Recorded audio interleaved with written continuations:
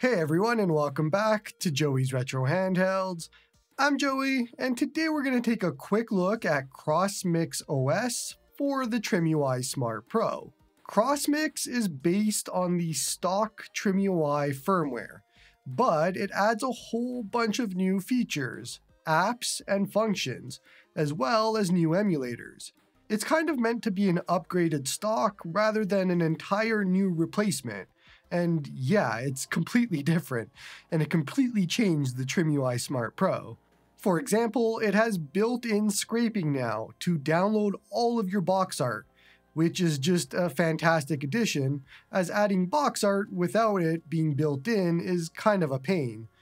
You can now hide systems that just don't have ROMs or games inside of them, and it cleans up your list quite a bit. You can do screen recording if you want to, for whatever reason. Moonlight is still here, and Portmaster is now here, making it easier for you. There's also Random Game Picker, which I can't remember if it exists on stock, but it's here either way. Then there's a whole bunch more with system tools. You can easily enable auto load state to resume your games from the latest save state. Or you can adjust overlays and so much more. There's a lot more here. On the network side, you can now access your device remotely using HTTP file server. But, and my favorite addition, is there is now SyncThing integration. So you can sync your games across multiple devices. And personally, I'm doing that with my RG35XX SP running EmuOS, and I'm syncing that to the TrimUI Smart Pro. CrossMix also has over-the-air updating now, so you don't have to worry about manually updating anymore. You just update through the device, and it's over the air, which is fantastic.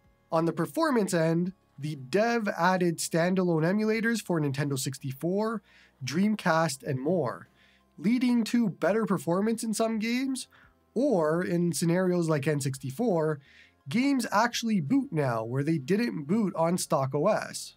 There's so many more settings and changes as well, and I'll leave a link to the GitHub so you can check it all out and read all of the changes that are there. Okay, so let's talk about how to install this. First, you're going to need a new branded SD card. We're not going to be using the one that you have right now. Put that off to the side just in case you ever want to go back. A branded 128 or 256 GB SD card would work just fine for what this plays size-wise. You're also going to need a branded SD card reader to connect the SD card to your PC. All of this is in my description if you need recommendations. First up, we're going to download a tool called Rufus, and you can download the portable option. And that lets us format the SD card as FAT32. With your SD card connected to your PC, open Rufus and then select Non-bootable under Boot Selection. Scroll down and make sure that file system is FAT32 or large FAT32. Press start and let it finish. Go ahead and download the latest CrossMix-OS release from the GitHub. It's under Assets and it's the zip file.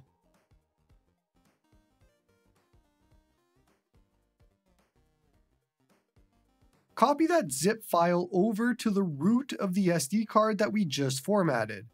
Then right-click, Extract All, and you want to select your SD card drive so that it extracts to the root of the SD card. If you don't, it's going to create a CrossMix folder, and then all of the folders that we need will be inside.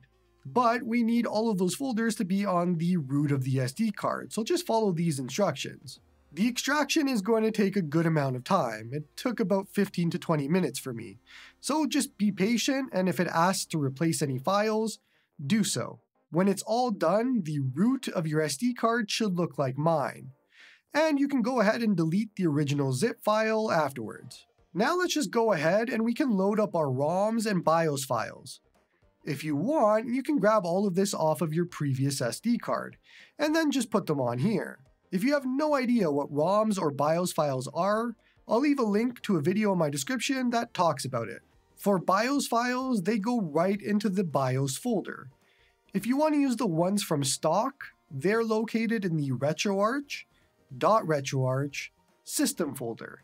And you can copy all of the files in there to here. For ROMs, they just go into the ROMs folder and in their respective system folder. If you want to use the ones that came with the stock card, most of the ROM folders are the same, except PPSSPP is now PSP, Opera is Panasonic, and Pico 08 is Pico. Personally, I'm using my own curated ROM library for this video. Once you've moved everything over, eject and insert your SD card into your device and turn it on. Depending on what your firmware was before, CrossMix might update when you turn it on, so just let it do its thing. You can also know that it's working because you'll see the CrossMix background.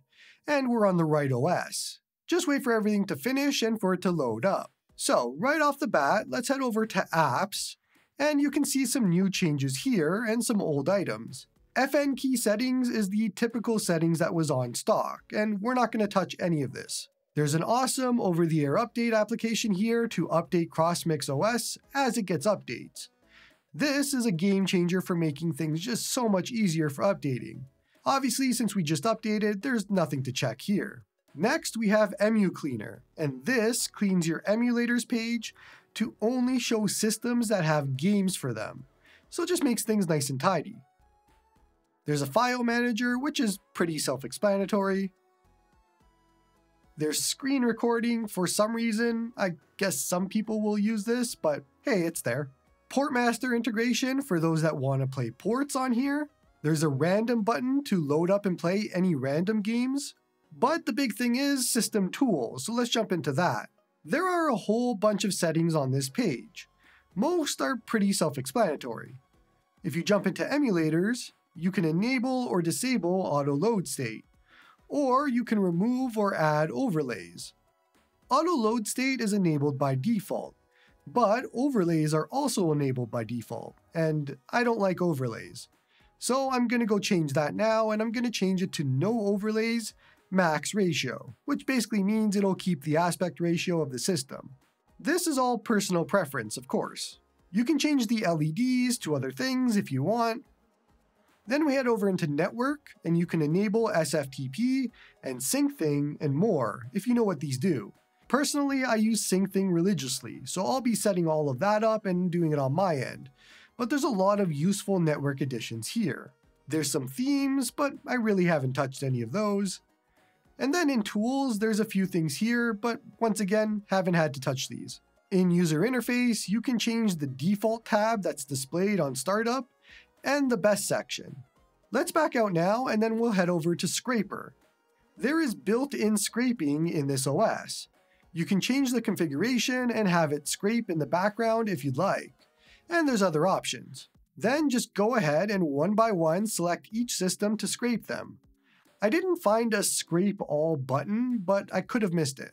If you go ahead and check out the GitHub page, you can see all of the hotkeys available to you for the operating system, to just make your life easier. And there's also a small frequently asked questions section for any issues.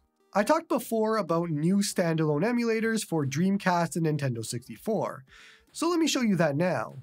Stock is notorious for some Nintendo 64 games just not loading, and Mario Tennis is a perfect example. You can see that it just doesn't boot. However, if we push X on the device to load up some other emulator options, you can see that we have a list to choose from. If I go ahead and choose Rice Standalone, it boots up, although it is in 16:9. Either way, it at least loads. Now, Mario Tennis is a bad example because it isn't really playable. No handheld besides the Retroid Pocket 2S can play Mario Tennis in the under $100 category. But it at least boots now, and that's better than it was before. Now, one thing that's unfortunately still present in some systems is shaders. I hate shaders, and so the first thing I did was remove them, and here's how. Jump into any game that has them, like Game Boy Advance games for example.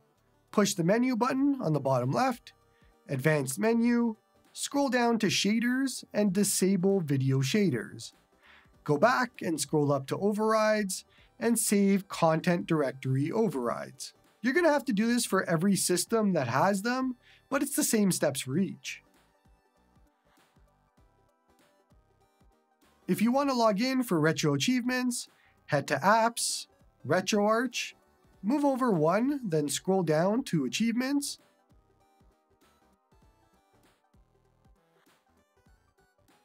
Enable Achievements, and then log in with your username and password. Back out and head back over to the left, head to Configuration File, and save current configuration. That's it. Enjoy your retro achievements. Otherwise, honestly, that is all you need to do. Enjoy this supercharged stock operating system with a whole bunch of better features and more advanced menus and all of that. This is just a much better experience. That's going to be it for this one. Don't forget to like and sub to help the channel grow. Come join me on the Discord to talk about retro handhelds. Support me on Patreon if you like my stuff. And hope you all have a good one.